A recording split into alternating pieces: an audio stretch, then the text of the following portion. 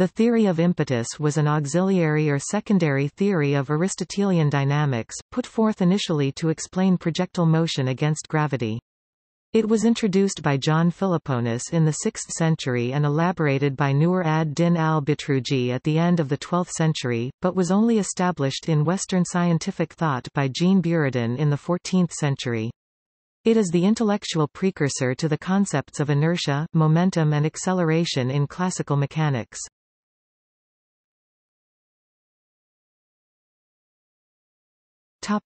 Philoponan theory. In the 6th century, John Philoponas partly accepted Aristotle's theory that continuation of motion depends on continued action of a force, but modified it to include his idea that the hurled body acquires a motive power or inclination for forced movement from the agent producing the initial motion and that this power secures the continuation of such motion. However, he argued that this impressed virtue was temporary, that it was a self-expending inclination, and thus the violent motion produced comes to an end, changing back into natural motion.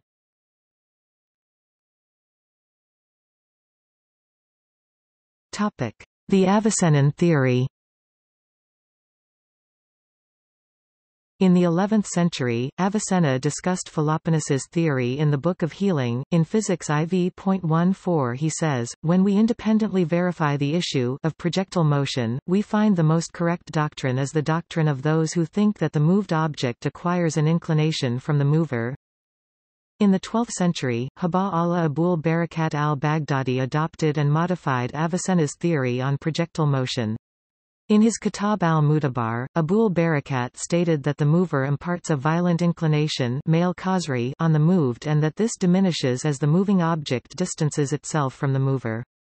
Jean Buridan and Albert of Saxony later refer to Abul Barakat in explaining that the acceleration of a falling body is a result of its increasing impetus.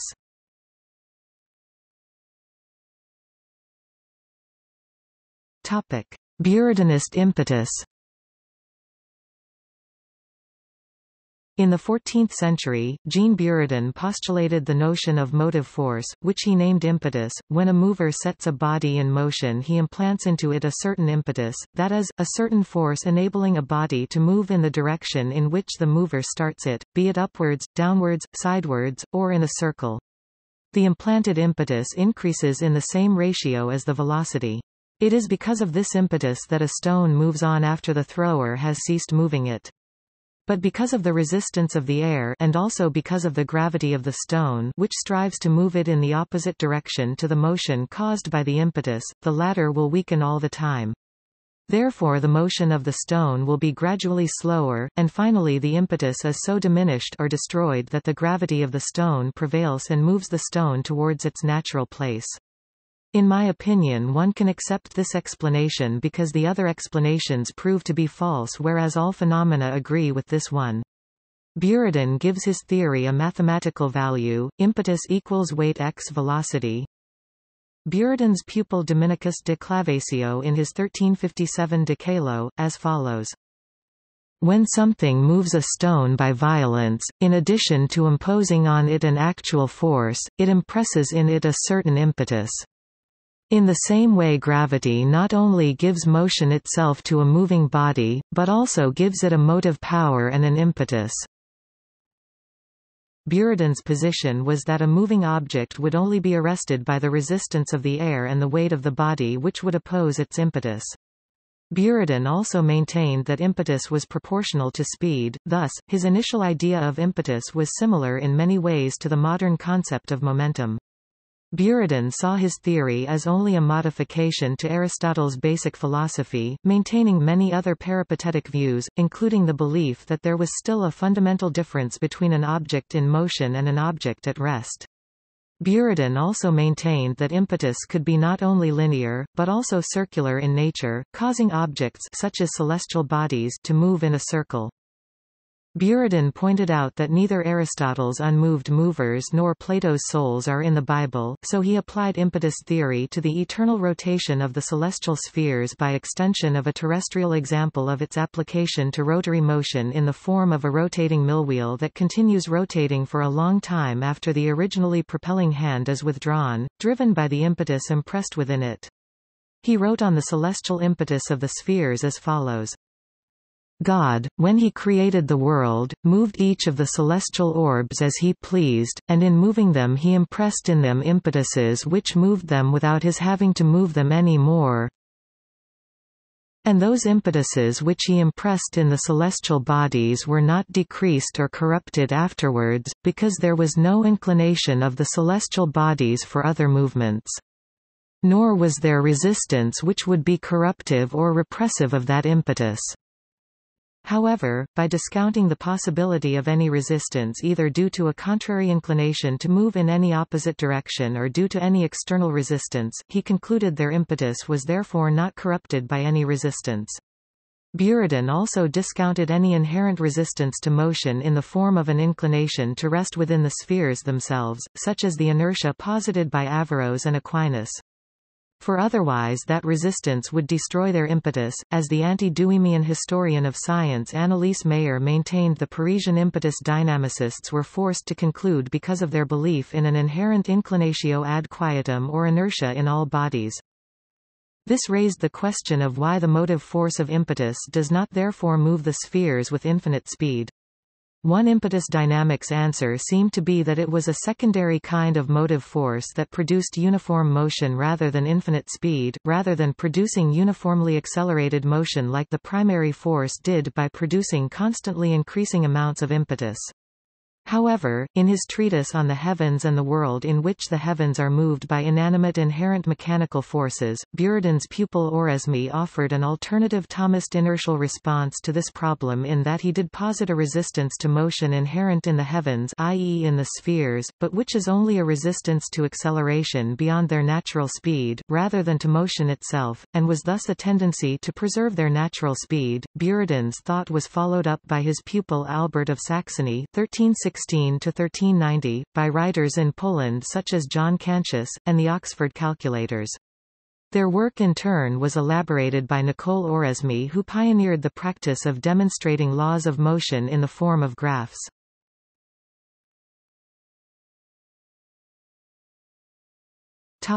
The tunnel experiment and oscillatory motion.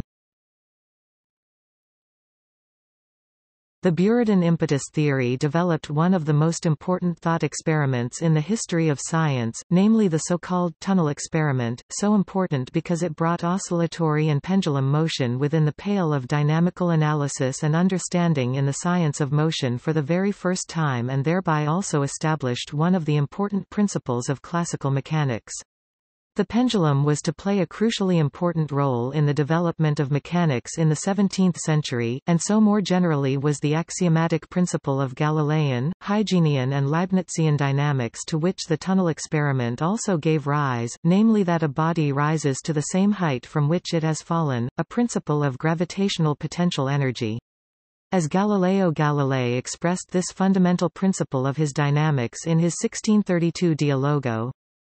The heavy falling body acquires sufficient impetus in falling from a given height to carry it back to an equal height. This imaginary experiment predicted that a cannonball dropped down a tunnel going straight through the center of the Earth and out the other side would go past the center and rise on the opposite surface to the same height from which it had first fallen on the other side, driven upwards past the center by the gravitationally created impetus it had continually accumulated in falling downwards to the center. This impetus would require a violent motion correspondingly rising to the same height past the center for the now opposing force of gravity to destroy it all in the same distance which it had previously required to create it, and whereupon at this turning point the ball would then descend again and oscillate back and forth between the two opposing surfaces about the center ad infinitum in principle.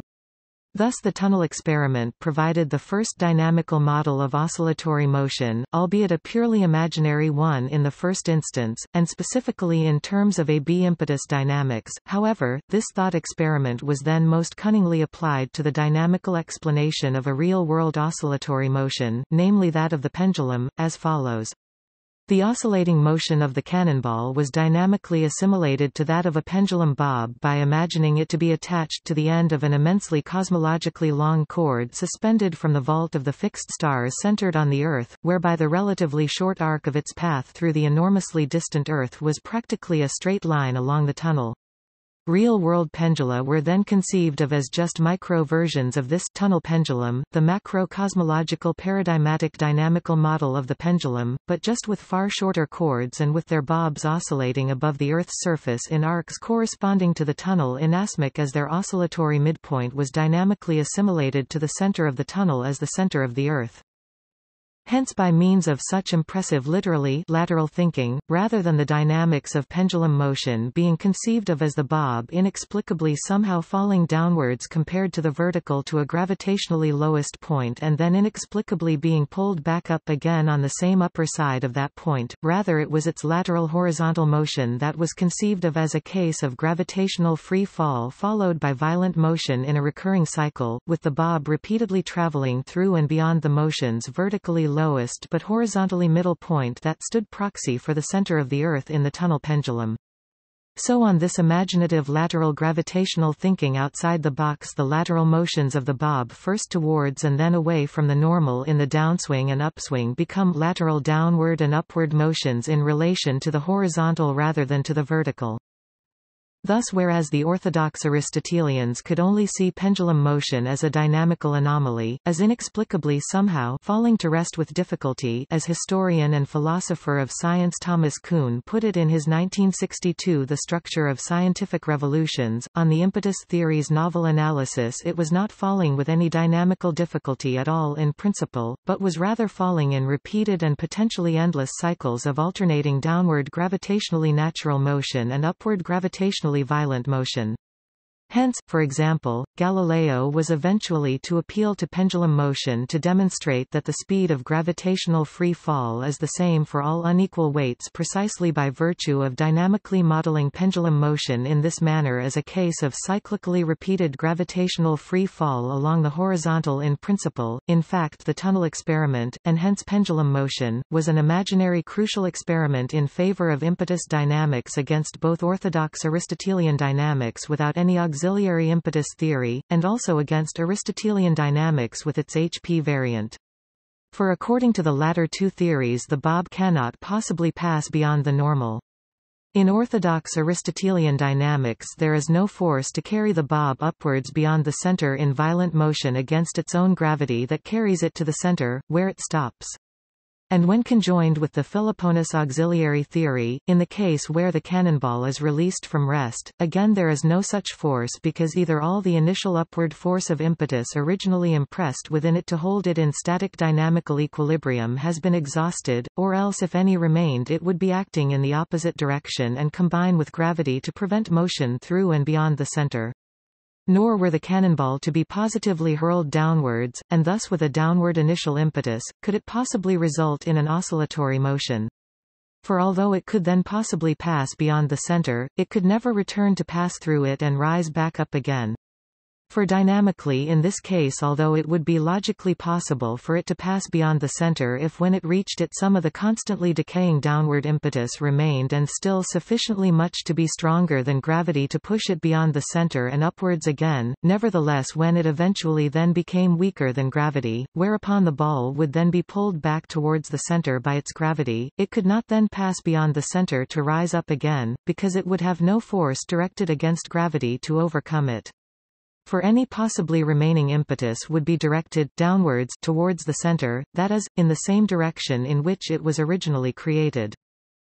Thus pendulum motion was dynamically impossible for both orthodox Aristotelian dynamics and also for HP impetus dynamics on this tunnel model analogical reasoning. But it was predicted by the impetus theory's tunnel prediction precisely because that theory posited that a continually accumulating downwards force of impetus directed towards the center is acquired in natural motion, sufficient to then carry it upwards beyond the center against gravity, and rather than only having an initially upwards force of impetus away from the center as in the theory of natural motion. So the tunnel experiment constituted a crucial experiment between three alternative theories of natural motion. On this analysis then impetus dynamics was to be preferred if the Aristotelian science of motion was to incorporate a dynamical explanation of pendulum motion. And indeed it was also to be preferred more generally if it was to explain other oscillatory motions, such as the to and fro vibrations around the normal of musical strings in tension, such as those of a zither, lute or guitar. For here the analogy made with the gravitational tunnel experiment was that the tension in the string pulling it towards the normal played the role of gravity, and thus when plucked, i.e. pulled away from the normal and then released, this was the equivalent of pulling the cannonball to the Earth's surface and then releasing it. Thus the musical string vibrated in a continual cycle of the alternating creation of impetus towards the normal and its destruction after passing through the normal until this process starts again with the creation of fresh downward impetus once all the upward impetus has been destroyed. This positing of a dynamical family resemblance of the motions of pendula and vibrating strings with the paradigmatic tunnel experiment, the original mother of all oscillations in the history of dynamics, was one of the greatest imaginative developments of medieval Aristotelian dynamics in its increasing repertoire of dynamical models of different kinds of motion. Shortly before Galileo's theory of impetus, Giambattista Benedetti modified the growing theory of impetus to involve linear motion alone. Any portion of corporeal matter which moves by itself when an impetus has been impressed on it by any external motive force has a natural tendency to move on a rectilinear, not a curved, path. Benedetti cites the motion of a rock in a sling as an example of the inherent linear motion of objects, forced into circular motion.